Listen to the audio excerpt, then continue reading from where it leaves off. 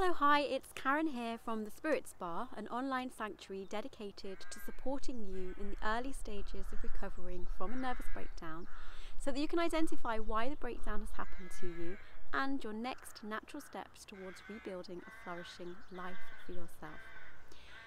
In this video, it's a slightly different video because, as you know, normally in my videos I offer kind of guidance on how I can help and support you. But actually today it's me asking for help because I would like to make sure that these videos are actually supporting you in the way that feels truly right for you. Am I giving you the information that you genuinely need in these videos? Am I delivering it in the way that is right for you? Is there anything you would like me to include in these videos that I'm not already including? I want to make sure that I am giving you the best possible service through these videos. So let me know, what is it that you need?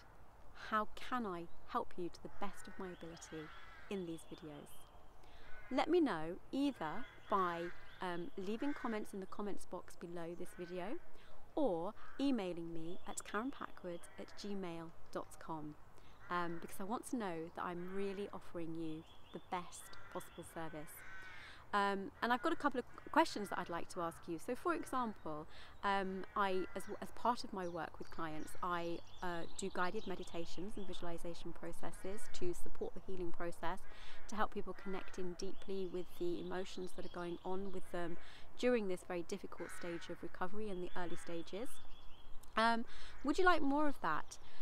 So far I've actually been doing them as separate meditations that you can actually click on separately. Would you like me to include those within the actual main body of the video so that you don't have to, faff around trying to find a link somewhere else?